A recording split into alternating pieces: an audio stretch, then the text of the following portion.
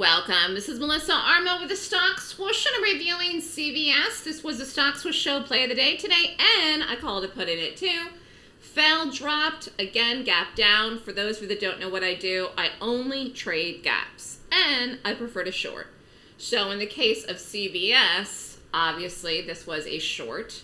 So let's take a look at it. Stock closed here the night before at 72.26. Boom. Open here in the morning at 68.27. Rallied, fell. So again, I ended up calling the 69 puts. It opened way down. Okay. If you waited to take it when it backed up, you got a better pricing.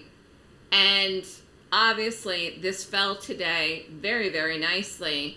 We're going to go over it here. While I try to do fast day trades, and that's what I obviously want to do, you know, this was one of these ones that we ended up doing twice today, which I'm going to show you. So stock closed here, gap down. We shorted it, got the drop. I was up, and then I got stopped out.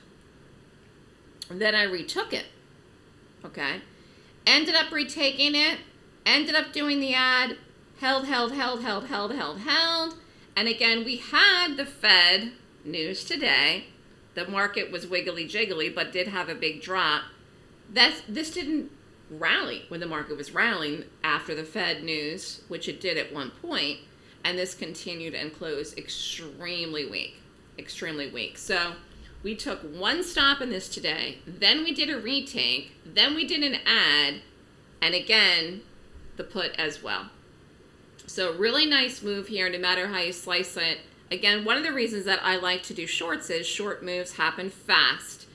Big moves happen to the downside very, very quickly because panic comes into a stock. This was not earnings. This was a gap on news, and it worked. And actually the news was out. I think the news was this morning when it first came out in this, and then I happened to notice it. We were lucky we had this today.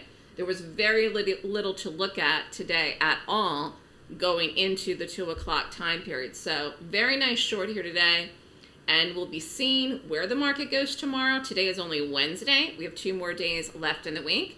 And again, if you'd like more information, you want to sign up for the next Golden Gap class. It is in a week and a half. Wednesday. Today is Wednesday. The next class is about 10 days from now. June 24th and 25th is the June class. Email me at melissa@thestockswoosh.com if you'd like more information. And congrats to everybody that did CVS.